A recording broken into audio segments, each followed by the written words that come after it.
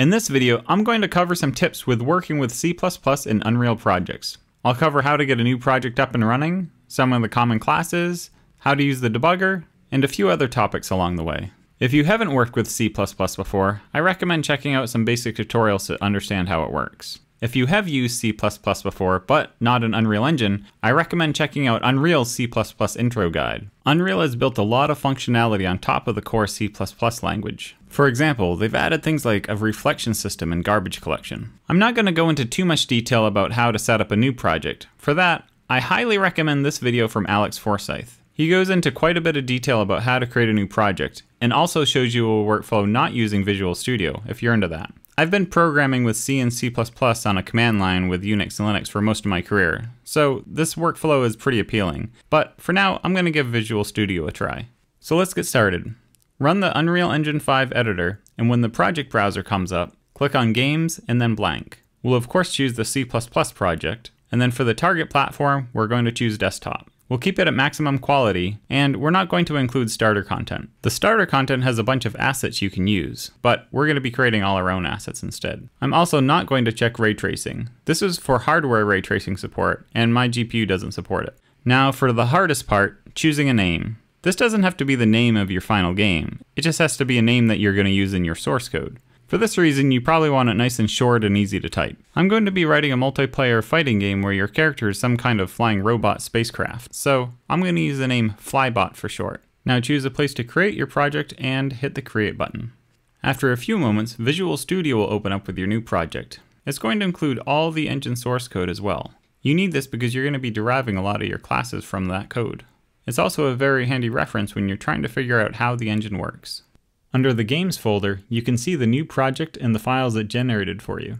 To start up the editor with your new project, go to Debug and Start Without Debugging, or just press Ctrl F5. This compiles the source code that was created and starts the editor.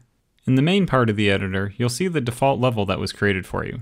In Unreal projects, you'll see both world and level used. A world has at least one primary level, called the persistent level, but it can also contain sublevels. You'll also see map or UMap, which is the asset type that levels are stored in. Worlds and levels are made up of actors. Actors aren't just a character, but they can be anything that's placed inside the world. For example, it might be a rock or a light. Actors are also used to store things you can't see, such as the state of your game. On the right-hand side in the world outliner, you can see all the actors that have already been added. I find it useful to keep a few other tabs open in the editor, such as the output log, message log, and project settings. If we close the editor, go back to Visual Studio, and open flybot-GameModeBase.h, you'll see a game mode class that was created for us. There's not much to it yet, but we'll be adding more in the future. This is a really important class that ties a lot of pieces together for your game. It derives from a game mode base. If we click on this and press F12, it'll jump right to the header file in the engine source where this is defined. It has a good description of what this class is used for, and you can see all the methods and properties it provides. I find jumping into the engine source like this and reading comments and code is very useful. You can read all the documentation you want, but at the end of the day, sometimes you just want to read the code to see exactly what it does. You can easily rename files and classes if you need. We don't really need the word base at the end of Flybot Game Mode Base, so let's remove it. Now that we're writing code, one thing to consider is the copyright notice at the top. If you never plan on sharing this code, you don't have to worry about it since no one's ever going to see it. I'm going to be sharing this on GitHub, so I want to put an open source license on it. You have to be sure not to use a copyleft license with Unreal Engine code. This is stated in their FAQ. I'm going to use a header that says you can basically do whatever you want with the code. You can also change the default header that's used in new files by going into the engine editor and going into project settings. Search for copyright and then update the default header here. While we're here in the project settings, let's also update our default game mode under maps and modes. I'm going to use the custom Flybot game mode class.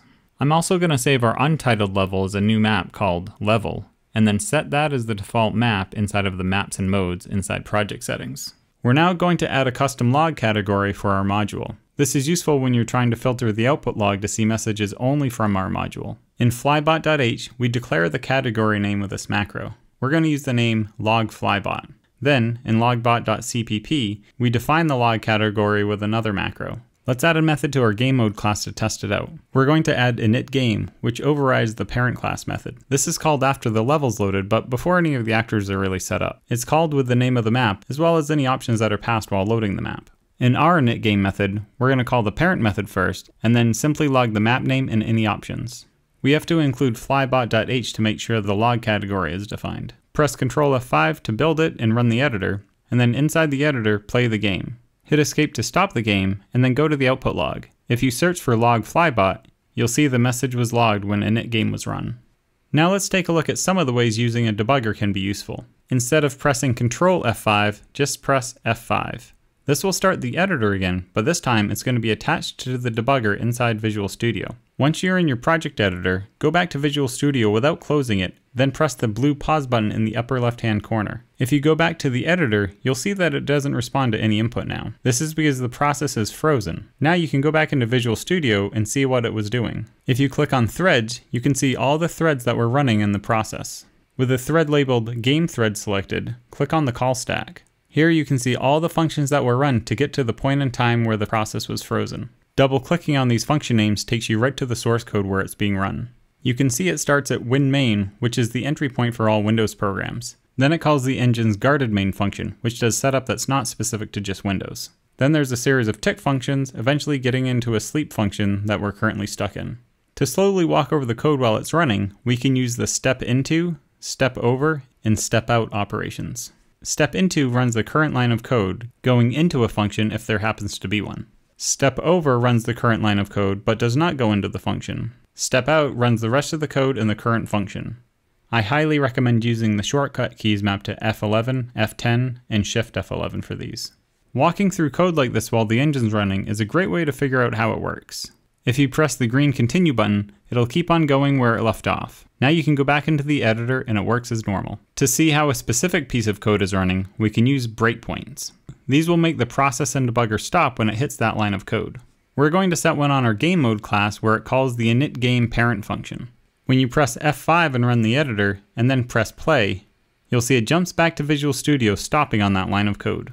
If you click on the call stack, you can see all the functions that got us to that breakpoint. If you press on locals, you can see all the variables currently defined in that function. The this variable is the instance of the game mode itself. If you click on it, you can see all the properties and their values that are currently set. If we go back to our game mode class and step into the init game parent function, you can step through the code and see how it works. At any point, you can hover over a variable to see the value, or go back to the locals tab to see the value of all the current variables. Once you're done using a breakpoint, just right-click on it and click Delete Breakpoint. One more way the debugger can be useful is tracking down why your program is crashing. We're going to add a null pointer to your reference here, so a program crashes when we run the game. Once you run the editor under the debugger and press play, you'll see it jumps back to Visual Studio and shows us where the bug happened. An exception message pops up, and sure enough, it says we were trying to access memory at 0, which is the null pointer reference. When debugging real bugs in a game, sometimes it's hard to know how that state got there. In those cases, you can set a breakpoint earlier on and step through the code until the point where you actually hit the bug.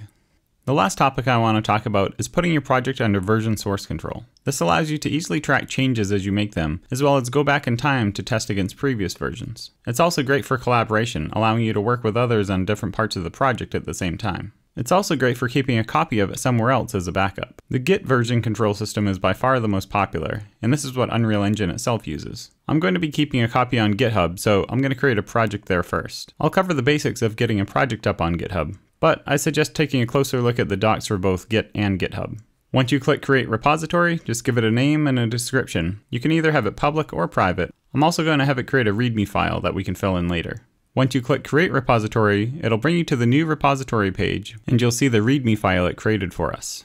It also has a single branch called the main branch. For early development, this is all you're going to need, but if you start creating versioned releases or start working with more people, you'll probably start adding more branches to your project. We'll now set up our project directory as a Git repo. We do this with a git init command. Now we'll connect it to the repo on GitHub by using the git remote add command. We use the URL that we copied from the GitHub repository page. To do this, you'll need an SSH key set up with GitHub, so check the documentation on how to do that. With the two repos connected, we can now run Git Fetch to pull down what's on GitHub. This is just the main branch with a README file in it.